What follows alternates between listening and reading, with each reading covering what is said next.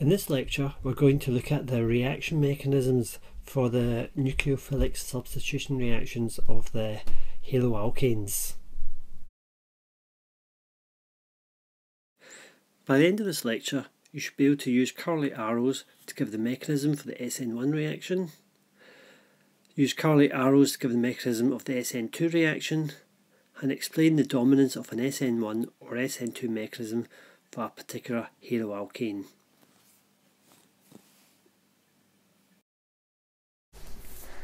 So in this lecture we're going to look at the final two reaction mechanisms that you're expected to remember. We did 3 in the section on alkenes. We're going to do 2 more now. And both reactions refer to the nucleophilic substitution reactions that the haloalkanes undergo. So if we just remind ourselves what those 3 reactions were. Remember, if the nucleophile was a hydroxide, we produced an alcohol. If the nucleophile was a cyanide ion, we formed the nitrile. And if the nucleophile was an alkoxide, we would form an ether. Okay. And that was KOH dissolved in water, KCN dissolved in ethanol, and alkoxide dissolved in ethanol. And the mechanism is the same for all 3 reactions, but there's a choice of 2 mechanisms for each reaction, and which mechanism is used depends on whether or not your haloalkane is a primary, secondary or tertiary haloalkane. It doesn't depend on the nucleophile, but it depends on whether or not you've got a primary, secondary or tertiary haloalkane. So I'm going to show you the 2 mechanisms and explain which type of haloalkane undergoes which type of mechanism. So the first mechanism is known as an SN1 reaction, and SN1 reaction stands for a first order nucleophilic substitution. So kind of working backwards, first order nucleophilic substitution, that's what SN1 stands for. Okay, so let's look at what happens there.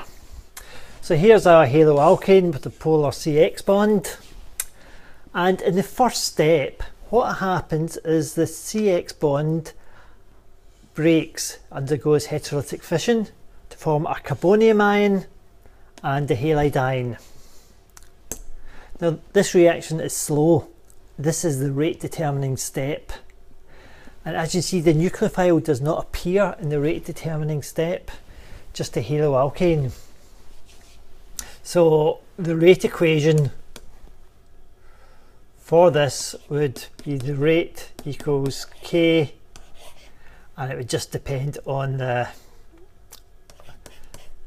concentration of the haloalkane, okay, not the nucleophile. So it'd be a first order reaction.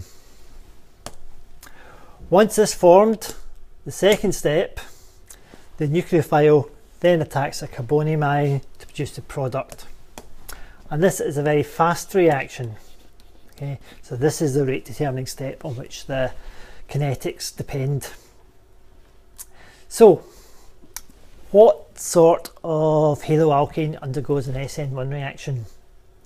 Well, what we find is that tends to be tertiary alkanes and most tertiary haloalkanes and most secondary haloalkanes.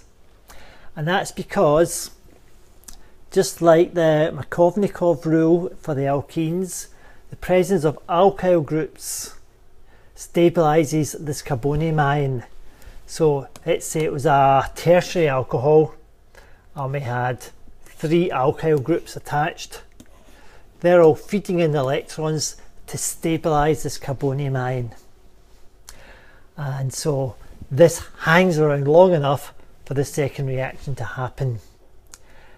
If you had a primary monohaloalkane and these were all hydrogens, then this would be too unstable and would immediately just break back down, reform the haloalkane.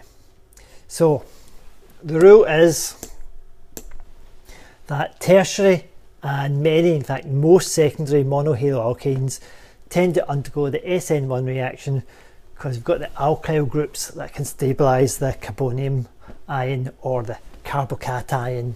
Both terms are acceptable. Okay, so if you're a little primary monohaloalkane, you can't go via the SN1 reaction, so what do? Well, the primaries undergo a SN2 reaction, which stands for a second order nucleophilic substitution reaction, and I'll show you the mechanism for that. So what happens is that as the nucleophile attacks the carbon atom, the CBr bond starts to break, and you form this transition state in which the nucleophile is just coming in and the halogen are just going out, but they are both still attached to the carbon atom. Okay. And then subsequently this quickly changes into your final product. But this is the slow step, and the slow step involves both the nucleophile and the haloalkane. So the rate in this case would depend on concentration of the nucleophile, and I'm just writing this silly thing as standing for the haloalkane. So it's a second order reaction because the slow step involves both the nucleophile and the haloalkane. So primary haloalkanes will undergo an SN2 reaction. Tertiary haloalkanes will undergo the SN1, and most secondary will undergo SN1, although some of the secondary can also undergo SN2. And what it depends on is how big the alkyl groups are attached to the carbon atom. Okay, if you've got some very big alkyl groups, what you actually find is that this area here is so crowded, the nucleophile can't actually get in to attack the carbon because it comes in from the opposite side from the halogen.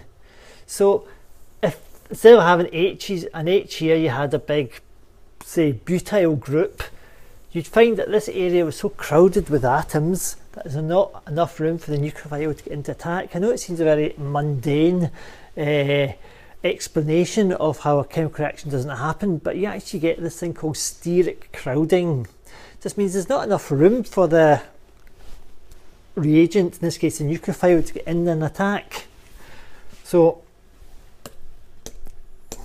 what we find is, so steric crowding prevents tertiary and most secondary haloalkanes from proceeding via this mechanism. Okay, so SN1 is for tertiary and most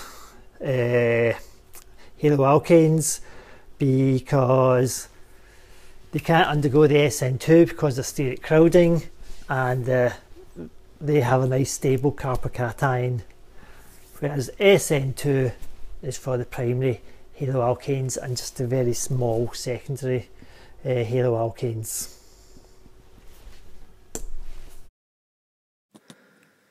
So by now you should be able to use colour arrows to give the mechanism of either the SN1 or the SN2 reaction. And for any given haloalkane, you should be able to explain the dominance of either the SN1 or the SN2 mechanism.